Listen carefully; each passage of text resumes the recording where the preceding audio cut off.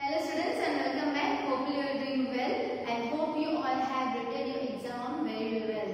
Yes? So I will check and I will see who all have not done any mistake. Yes? So from today we are going to start with some new chapter, that is chapter number 6, Fun with Give and Take. Do you remember the name? Give and Take हमने पढ़ा था, right? Which chapter it was? Chapter number 3. Yes. And in that what we have studied? About addition. Yes. So in that chapter, Give and Take, chapter number 3, we have studied about addition. Addition के साथ sums किए थे. Related to that, all the sums, like problem sums, then other empty spaces, then addition, all the sums we have done.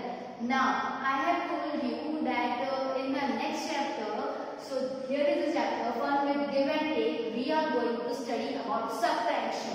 है ना? उसके अंदर सिर्फ हमने addition किया था. Now we are focusing about subtraction. Okay, all the sums related to subtraction जैसे हमने addition में किया था, वैसे ही sums आपको subtraction में मिलेंगे. ठीक है? So there we have added. हमने add किया था, जोड़ा था. Now here we will do the subtraction. That is हम लोग उसको minus करेंगे, difference find out करेंगे. Yes. So here we are starting with the question number 1 and question number 2, that normal subtraction, जिससे आपको basic things पता चल जाएगा. Okay. So we are starting with the question number 1, subtract. So the number is 456 minus 240.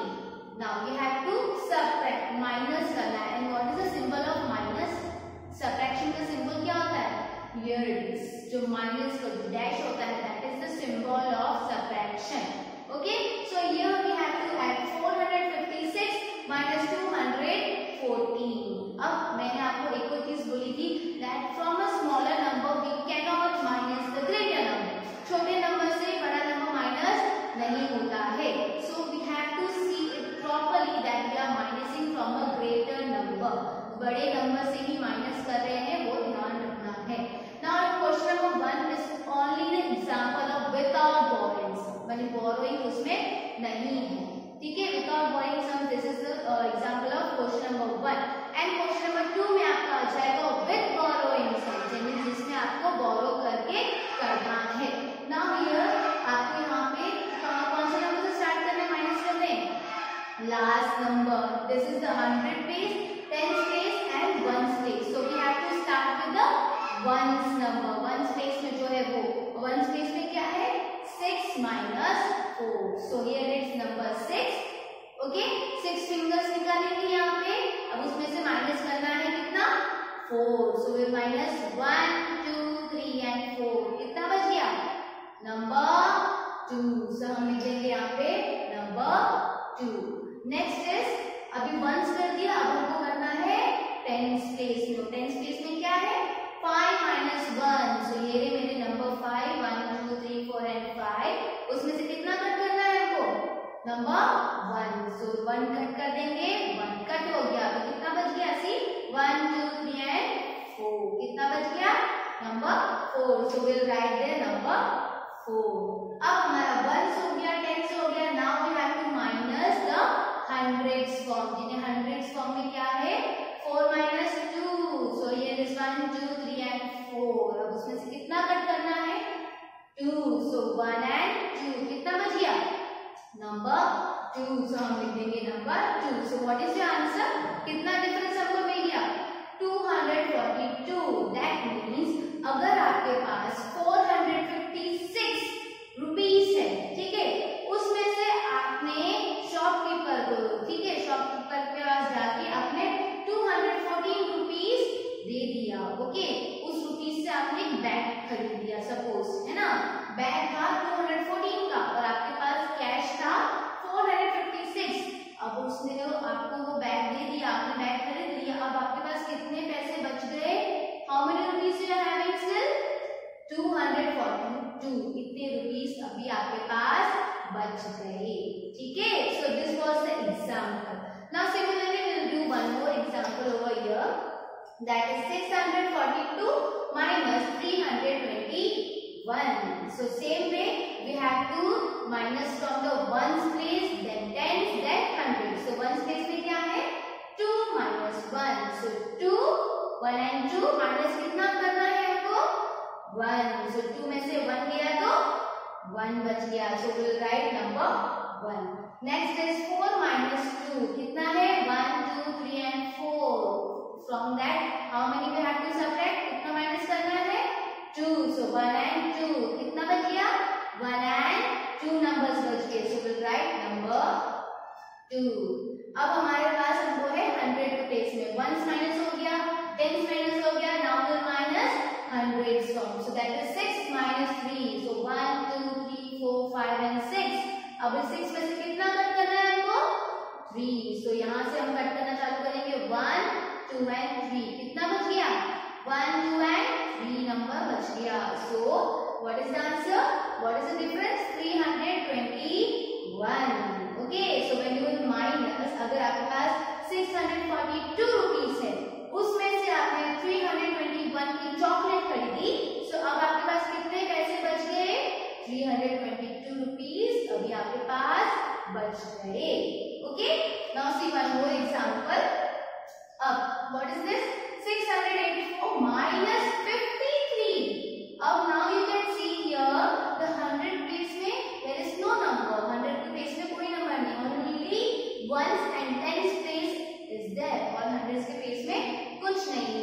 So 100 place में कुछ नहीं है तो हम same number as it is नीचे लिख देंगे. Now here the example is ones place से minus करेंगे. So 4 minus 3 1, 2, 3 and 4.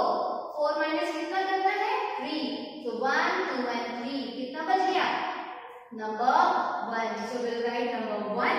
Then we are having tens place, that is 8 minus 5. So 1, 2, 3, 4, 5, 6, 7 and 8. अब इस 8 में से कितना माइनस करना है हमको 5 माइनस करना है. So we'll do 1, 2, 3, 4 and 5. कितना बच गया 1, 2 and 3 बच गया. So we'll write here number 3. Now hundreds form, hundreds के place में only 6 is given और नीचे कुछ नहीं है तो हम same number as it is नीचे लिख देंगे. So we'll write number 6. And if 6 के नीचे 0 होगा तो क्या करेंगे we'll write number 6 only. Why? Because 0 doesn't have any value. 0 का कोई value नहीं होता है. So any number will minus with 0 तो same number as it is आ जाएगा. So this is the example of without borrowing. Without borrowing जिसमें हमको borrowing करने की जरूरत नहीं है. Now we'll see question number 2 and here we will see the examples of with borrowing. मतलब borrow करके हम कैसे solve करते हैं that. So we'll see the number 1 example, that is 847 minus 657. अब हमको ये माइनस करना है. We will see हमको borrow करना है कैसे पता चलेगा. See ones के प्लेस में 7 minus 7 and tens के प्लेस में 4 minus 5. So 4 minus 5. अब ऊपर का नंबर क्या है छोटा है तो छोटे में से बड़ा माइनस नहीं हो सकता. Yes. Then we are having 8 minus 6 तो वो हो सकता है right. तो जब छोटे में से बड़ा माइनस नहीं हो सकता that time we will do the borrowing method. That means you have to borrow the number from the previous number. यानी उसके आगे वाले नंबर से आपको borrow करना पड़ेगा. Now we'll start the solution. अब 1 से प्लेस में हमको माइनस करना है 7 minus 7. कोई भी सेम नंबर माइनस करेंगे तो क्या आएगा. See 1, 2, 3, 4, 5, 6 and 7. अब उसमें से माइनस करना है 7. So 1, 2, 3, 4, 5, 6 and 7. खत्म हो गया नंबर राइट. That means जब भी similar numbers माइनस होंगे the answer will be 0. That means कुछ नहीं बचा. साथ if you are having 7 chocolates, ठीक है उसमें से आपने 7 अपने फ्रेंड्स को दे दिया तो आपके पास क्या बचा कुछ नहीं right. So 7 minus 7 will be 0. Now we have 4 minus 5. 4 में से 5 माइनस हो सकता है नहीं हो सकता. Why?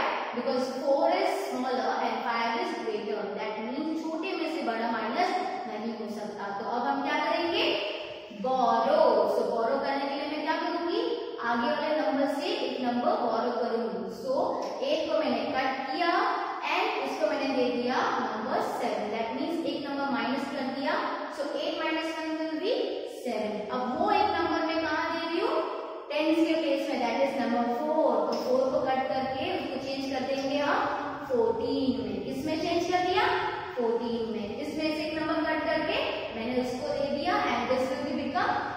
14। अब हम माइनस कर सकते हैं 14 minus 5. See 10 fingers हमारे पास ऑलरेडी है. 10 plus 4 will be 14. So इस 4 नंबर से कट करना स्टार्ट करेंगे नंबर 5. So see 1 2 3 4 कट हो गया हमारा. अब 10 में से 4 and 5 कितना बच गया? See 1 2 3 and 4 5 6 7 8 and 9. How much number is left? Number 9. Yes, तो हम यहाँ पे लिख देंगे number 9. You can check the answer. 9 plus 5 करो 14 मिल जाएगा. 9 10 11 12 13 and 14 मिला. Yes, तो आप ऐसे भी रीचेक कर सकते हो. Now 7 minus 6 हमको करना है. What is 5 6 and 7 minus कितना करना है? नंबर 6. So 1 2 3 4 5 and 6 कितना बच गया? Number 1. So we'll write there number 1. So what is the difference? 190. ठीक है. So this was the method of with borrowing. Borrowing के साथ में कैसे करेंगे वो. Now see the example. जब हमको 700 ऊपर 0 होगा तब हम क्या करेंगे? See अगर 700 minus 446 करते हैं तब हम कैसे करेंगे? See मैंने आपको बोला था that this type of sums I will explain you in detail in subtraction. Yes. Now we will see here 0 minus 6 नहीं हो सकता. Same में 0 minus 4 नहीं हो सकता. 7 minus 4 हो सकता है. Right. Now अभी इस 0 को हमको बड़ा करना है तो borrow कर लेंगे. इस 0 के पास भी कुछ नहीं है तो किसके पास से borrow करना चाहेंगे? 7 के पास से. Now you see over here 7 देगा नंबर इस 0 को टेंस के प्लेस को देगा नंबर. ठीक है. 100 का प्लेस का नंबर टेंस के प्लेस को बोरो करके देता है. So what we will do 7 में से एक नंबर कट करूंगी और दैट विल बी नंबर 6. तो ये 7 इसको देगा नंबर 10. क्या देगा? नंबर 10. अब मेरे को उस 10 में से भी इस 0 को नंबर देना है. सो मैं क्या कर दूंगी 10 में से भी एक नंबर कट कर दूंगी. इसको दे दूंगी number 9 and this number will be 10. ठीक है. This is why we write there. जब भी हम आगे के नंबर से लेते हैं 2 0 को देते हैं इसलिए हम लिखते हैं 9 एंड देन 10. एक नंबर यहाँ पे कम इसलिए लिखते हैं बिकॉज 100 देता है नंबर 10 को. ठीक है. 100 में 7 है तो वो 10 के प्लेस को नंबर देगा एंड 10 का प्लेस 1 के प्लेस को नंबर देगा. दैट इज व्हाई हम लोग यहाँ पे 9 डायरेक्ट लिखते हैं देन ओवर 10 यहाँ पे लिखते हैं. This is the long method. हम इसको शॉर्ट में भी कर सकते हैं. Okay. Now we can minus. अब हमारे पास नंबर मिल गया. यस. तो 10 माइनस 6 हम करेंगे. This is 10 minus 1 2 3 4 5 and 6. So how many number left? Number 4. So we'll write there number 4. अब हमारे पास है 9 minus 4. So it is number 9. 1 2 3 and 4. कितना बच गया? Number 5. So we'll write there number 5. Then we have 6 minus 4. So here it is number 6 minus 1 2 3 and 4. How many numbers left? Number 2. So we'll write the number 2. अब this was the long method. Same way हम इसको short method में लेंगे. कैसे कर सकते हैं? 7 में से एक नंबर गया that will be number 6. इसको हम डायरेक्टली दे देंगे नंबर 9 एंड इसको हम डायरेक्टली दे देंगे number 10. So this is why we write number 9. जब हम इस 0 में लिखते हैं then you will ask me ma'am यहाँ पे 9 क्यों लिखा? हम तो इसको 10 दे सकते हैं ना. Yes, हमने उसको 10 ही दिया है बट उस 10 में से भी एक नंबर कट करके हमने आगे वाले 0 को दिया है. That is why this will become number 9. तो same way 10 minus 6 हमने जैसे यहाँ किया हो जाएगा नंबर 4. 9 minus 4 हमने यहाँ किया हमको मिल जाएगा नंबर 5. Then 6 minus किया तो हमको मिल जाएगा number 2. So you better do in this method. अगर आपको थोड़ा भी डाउट है you can do this method as well. आप डायरेक्टली आप कर सकते हो इस तरीके से या इनडायरेक्टली आप कर सकते हो long method whichever you are comfortable with. Okay. So here we have done the question number 1 and question number 2. Okay, both the sums you have to write up in your notebook. Okay, 10 sums or 20 sums I will give for your written work and the remaining sums you have to do as your practice work. ठीक है. तो सारा sums आपको notebook में लिखने की जरूरत नहीं है. You make sure you are doing the revision of the remaining sums. Okay, I will give the selected sums I will give for your written work in notebook and other sums you do in your rough notebook. Okay, but make sure you're doing the practice exam में कुछ भी पूछा जा सकता है. Okay, so thank you dear students. Hope you understood the subtraction